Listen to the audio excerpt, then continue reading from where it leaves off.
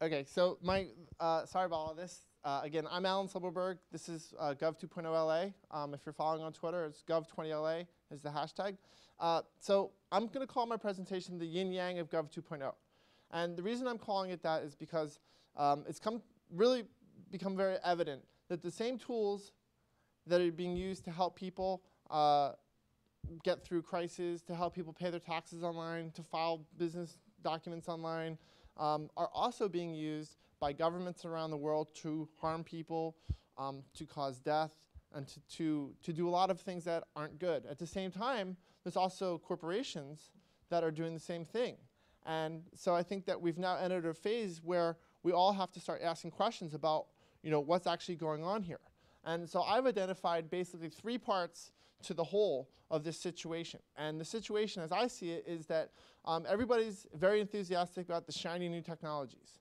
And they see something, they say, wow, this is something that's going to help our agency or our group or whatever it is function better or do something more efficiently. But with the new comes the good and the bad. And so what I've just, and you can't see it, so I'll show you. This is what it is. It's a funnel. And I think that the 3 things, good, new, and bad, are going all together in that funnel. And it really comes down to this. It comes down to how do you, people, use these tools? How do we make the decisions to do something that's good or make a decision to do something that's bad? But ultimately, these tools, which is what they are, social media, mobile, cloud, encryption, et cetera, they're just tools. It's like a hammer or a wrench. And if someone doesn't pick up the hammer or the wrench and use it, it's not going to get used. Well, some of these tools can be automated now. And obviously there's a lot of companies and governments that are focused on using big data and computers in ways that are almost human-like. But we're not quite there yet. You still need people to be involved. But then I came up with the number 2, which is the bad use. Okay, and I'm going to hold up my computer here because this is truly interactive. And I've identified it as basically cyber citizen tracking, okay, which results in things like stolen identity, stolen money, stalking, death, prison. It just depends on which country you are.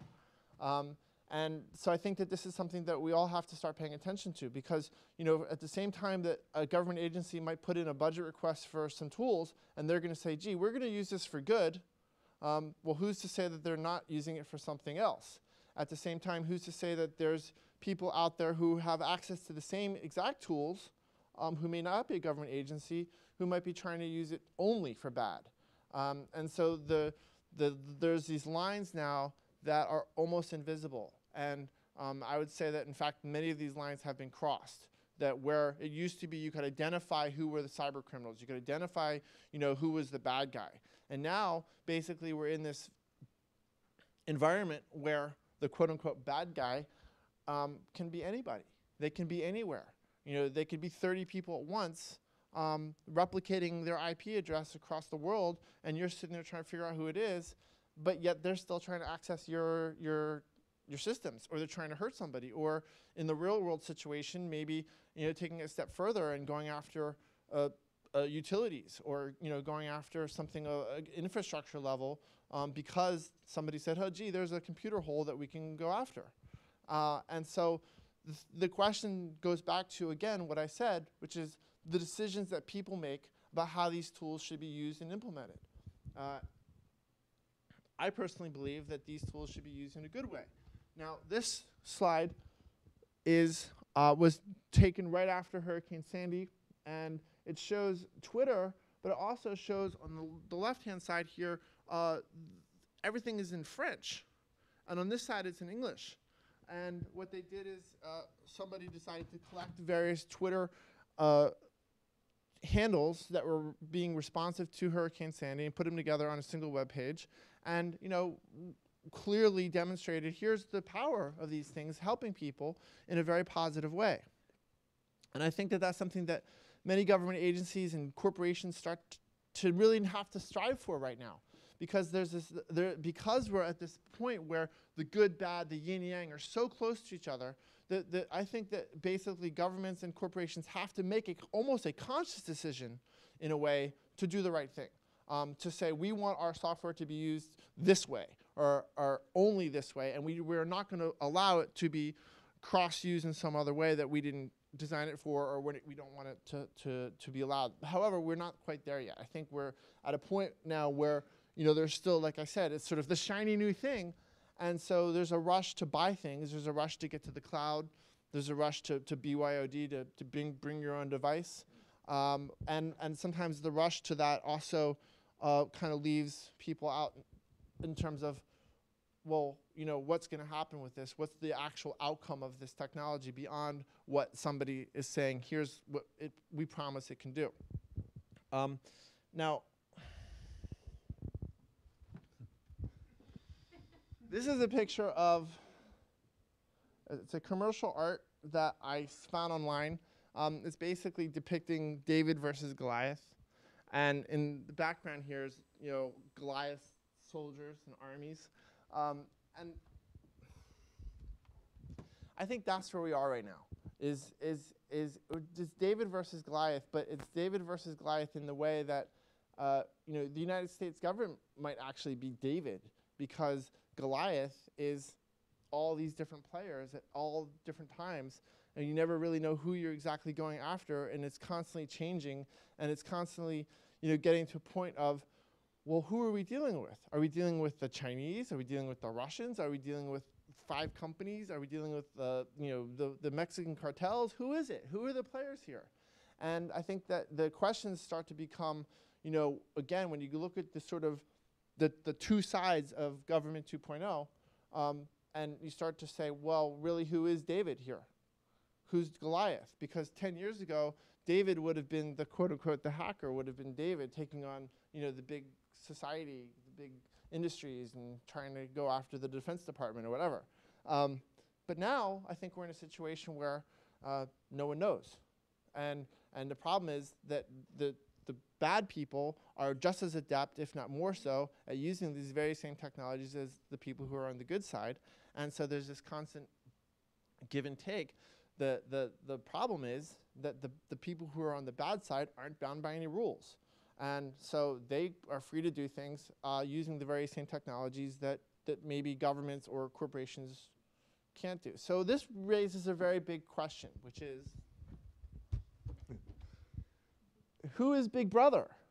And also a secondary question, which is basically, have we surpassed Orwell's wildest dreams? So who is Big Brother?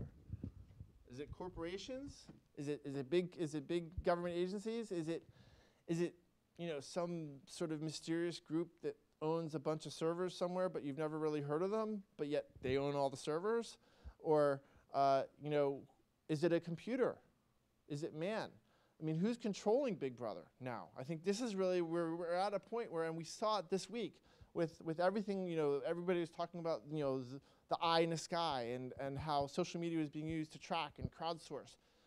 But at the same time, there's some pretty hefty computers in the background trying to sift through all that data and sift through the keywords and the names and the places and the times.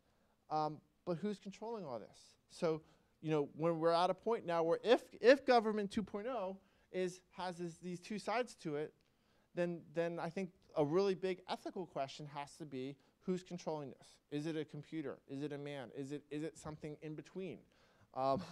And if so, where are the boundaries there? And what are the boundaries that are being created by us as society? And what are the boundaries that are created technically? I'm originally from Philadelphia. And so this is a photograph of Independence Hall in Philadelphia. I took it with my mobile phone. It's a kind of a blurry photograph, so maybe it's good that it's not up on a big screen. I took it because I think that this is where we're at a very important part of our historical transition right now, which is, 250 years ago, 240 years ago, if you wanted to be part of the Continental Congress and try to affect the change that was going on, you had to be a rich man, a rich white man, actually. And you had to be in the room. You had to be in the room. You had to be in this hot little, brick building in July in Philadelphia. And if you weren't in the room, didn't matter. Didn't matter if you're rich, didn't matter if you're poor, your voice simply wasn't being heard. Now, it's your mobile phone. Your mobile phone is the modern day equivalent for all of us of addressing the Continental Congress. With your mobile phone, you can reach the world.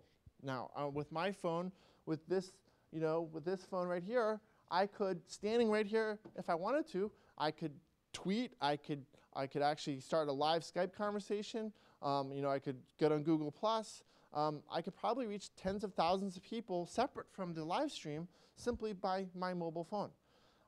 And I may or may not have something to say. But all of us collectively now have this power, which is essentially, you can essentially address the equivalent of the Continental Congress. You can address your peers. You can address the media, the powers that be, with your phone. You could stand on the proverbial soapbox on a corner, but now it's a digital soapbox. And it's not a corner, it's wherever you happen to be at that moment. And I think that this is a really critical time. So do you have an idea? You want to brainstorm something, tweet it, put it out there, see what happens. Suddenly you'll start getting some responses. People might call you dumb. They might say, that's the stupidest thing I've ever heard in my life. But you're getting some free, crowdsourced information on your idea, like whether you like what you hear or not. If you want to organize, go on Facebook and start using the various tools that Facebook has and the ways that it connects people and their friends and the social graph and organize and use the calendars and the events and do things to actually take action. And take it a step further. If you're in a country like Syria and you're trying to overthrow your totalitarian government, well, I have one word: encryption. And if you want to try to stay safe and keep your family safe and do something, well, you have to rely on encryption. And so we're at these stages now where you can go from basically on a smartphone like this, I could both simultaneously do something publicly on Twitter, on Facebook, Google+, etc., and 2 seconds later, I could send an encrypted email and nobody would ever know the difference from right here. And I'm just an average person. So all of us now have the same power. And I think it's very important for all of us to recognize that we do have this power. And it's sort of, I think we've seen it this week. Unfortunately, you saw how average people were drawn into the horrific events happening in Boston and happening in Texas. And in Washington, in fact, where buildings were being evacuated and whatnot. But you also saw regular people helping each other through social media with their updates, with their pushes. I'm at Foursquare, I'm here, I'm safe, don't worry, don't have to call me. I think that we've seen a major transition. In the old days, when there was an emergency, phone lines pretty much melted down because everybody was on the phone like, are you okay, are you okay, are you okay? And now, it's just sort of, hey, I'm fine, don't bother, I'm on Facebook, whatever it is. But more importantly, I think that we collectively as a nation, as a world, social media allowed us to share something, share a tragedy together in real time and mourn in real time together. Whether or not you were in Boston or whether or not you had pictures or you didn't have pictures, but it still allowed us to share the same things and to learn about the family members of people who were killed or hurt and to read and share collectively as a nation, as a world, maybe for the first time, kind of the real-time impact of what a disaster means, of what a crisis means to individuals, to families, to people, to governments. So I think that this week, again, has just been tremendous in so many different levels, sadly tremendous on so many different levels. And so I go back to what I said about shiny and new.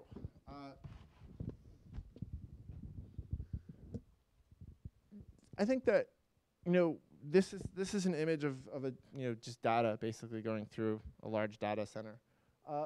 What works wonders for governments is doing good and helping people simultaneously, without any change, can be used in extremely dangerous and deadly real life and real time ways. And I think that it really comes down to a major question for Government 2.0, Government 3.0 moving forward. The question is, how are these tools being used? Who's using them? What decisions are being made to either hurt people or protect people?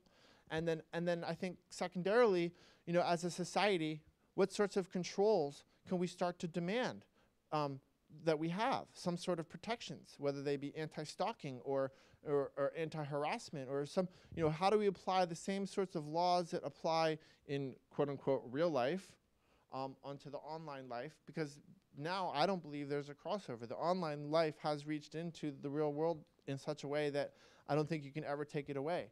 And so it really comes down to all of us. I think the very basic questions. So there's all these fancy, shiny tools. Are you going to use it for good, or are you going to use it for bad? So with that, I want to say we have some tremendous speakers today. In the next few minutes, you're going to hear from Peter Biddle, who is the general manager of cloud services for the Intel Corporation and has a few things on his mind, from what I understand. And on Twitter, the hashtag is Gov 2.0 L.A, Gov 2.0 L.A. And so feel free to use Twitter to send us questions. We'll be monitoring it throughout the day. Do you have a question? Yeah, I was. And then, so Pete Peterson's suggestion, who's one of our hosts here at Pepperdine. Thank you, Pete. We're going to take a 5-minute break. We will be back. We'll start our live stream again at 9 o'clock, so a 7-minute break. Thank you very much.